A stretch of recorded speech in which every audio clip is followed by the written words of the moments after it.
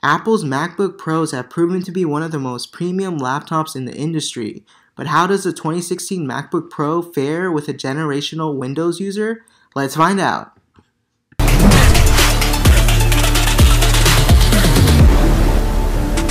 So what's up guys, now I've had a decent amount of time with this 2016 MacBook Pro, and I feel like now is a perfect time for me to do an official review of what I think about this product. So I've had this guy for about a month now, and I've learned a lot from it. And if you guys saw my previous video where I actually unboxed this thing and gave my initial thoughts on it, I was actually a Windows user before I've ever bought this Mac. I've had the Windows laptop for my whole life. Every time I buy a laptop, it's a Windows laptop, and I was absolutely in love. I feel like every time I buy a Windows laptop, there's always some kind of problem with it.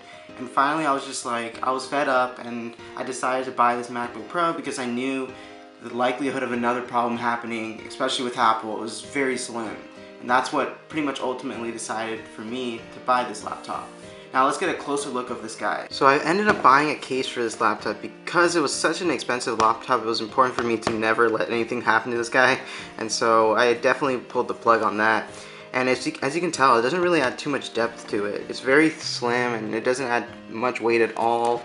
It was definitely worth buying this case. Now obviously this case wasn't really meant for the one without the touch bar because there is no USB-Cs here, so it's a little bit of a space, but that is not a problem at all. Because there's so much to talk about in this video, I'm going to split it up into two parts. The pros being whatever I think was the best part of me moving from a Windows laptop to this Mac, and then the cons, the worst parts of me moving from a Windows laptop to the Mac. So let's start with the pros. So the first pro is going to be the portability factor. Now I used to have a 15.6 laptop that was a Dell Inspiron 15 5000 series, and it was pretty bulky. Now this thing is ridiculously light even with the case on it, and it makes things so much easier for me whenever I go to like class or something, and just carrying this around, it's just like so light, it's nice. The second pro is going to go along the lines of the portability pro, and that is actually going to be the build. The build is absolutely phenomenal, and anytime you really buy a Mac, usually you're getting the most premium products in the market because of the fact you are spending a lot of money. And even opening this guy up, it just feels nice. The experience is perfect, and even the metal that's on these laptops are pretty comfortable, especially this trackpad. Like, it's just a perfect build for my liking, and I haven't really had any problems because of the size of the trackpad or how far away the keys are or how close they are. It just makes things a lot smoother. And even the keyboard, like, even though they're a little bit bigger, the keys are, and closer together, it just feels a lot smoother anytime you type, and it makes you feel like you're typing even faster. Along with the speaker grills are loud and they're very clear as well. And the third pro is probably my favorite, and it is the gestures. The gestures are probably really efficient because of the fact that the trackpad is so huge. It kind of helps your fingers like adjust to the size easier and to allow for movement faster. Like especially like one of the gestures that pinches out and it allows you to open up the desktop, pinch back to bring it back, or go to the sides, 3-finger slide to go to the dashboard, and then 3-finger slide to bring it back. So if you have multiple windows, it's really easy for you to go through the windows at a faster pace because you're not having to like move the mouse at all. All you have to do is like 3-finger up to bring up all the windows that are open, or 3 fingers down for that specific browser or window that's open. And so those are probably my favorite gestures, and it helps productivity at its max for sure. And the fourth pro is going to be the battery.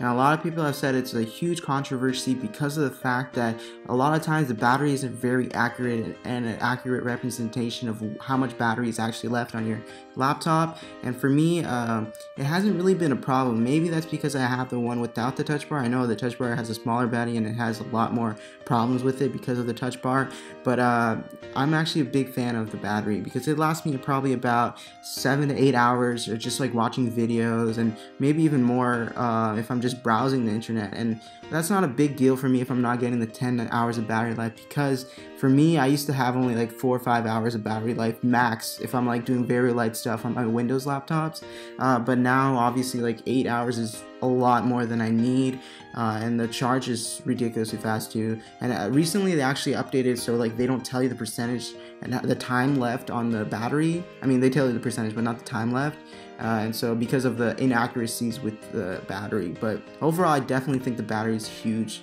for me, and it's very, very beneficial. Now on to the cons. First pro is going to be something I find pretty annoying, and it's the functionality. Specifically with like the browsers, and like this button that I'm used to like usually makes this window size like larger and bigger, but in here it just makes the entire window go full screen, which is not what I want. I just want it to go like from top end right here to bottom end. And in order to do that, I feel like, I don't know if there's a shortcut, I haven't learned it yet, but you have to like drag it all the way to the corner and then get the bottom part and then drag that all the way to the bottom. And I find that really annoying, and especially the fact that I loved a lot of the Windows features where all you had to do is like double tap the top to like get it to fit the entire screen, or even just slide it to the left or right to get it to half screen, and that was really helpful for me. But that's kind of annoying for me as a Windows user to have to go all the way to the corner and drag it down. But I guess that's kind of like a minor thing. It's just something I'm used to. Now the second con is probably going to be the biggest difference between what laptop that has Windows on it versus a laptop that runs iOS like this one, and it's going to be the fact that it's not compatible for the most part. And specifically as a college student that's like learning computer science and engineering. And there has been a few times where I wasn't able to download a certain application or program that only runs on Windows, so that was kind of annoying. Made me actually have to pretty much end up getting boot camp on my computer and getting that Windows 10 as well. So that's probably the solution to that problem I have. And the final and probably most annoying con I have today is dongles. Look at all these dongles, man. I obviously don't have all of them. I just have a few that I really feel like I need the most, because since the MacBook only has USB-C, I need to buy a few dongles to actually like use certain things I use every single day, like this USB 3.0 to to USB-C, and then this SD card reader that goes into a USB, or you can also go to a micro USB, then goes to the laptop. And so pretty much I put these together and then I plug it in and I put the SD card in. It's just like ridiculous. And I also have this micro USB to USB-C for my phone because I have a Galaxy S7 Edge, and so it just makes things more complicated, and it's kind of annoying, like really. But I guess it is the future, so there's not much you can do about it, and so you just gotta adapt, spend a lot more money than you need, but whatever, it is what it is. Alright, so there you have it. That is my 2016 MacBook Pro review. Since I had a month with it, I was able to actually do a lot more and find out a lot of things I liked and disliked, and I split it up into the pros and cons. So I hope you guys enjoyed, and see you guys in the next one. Peace.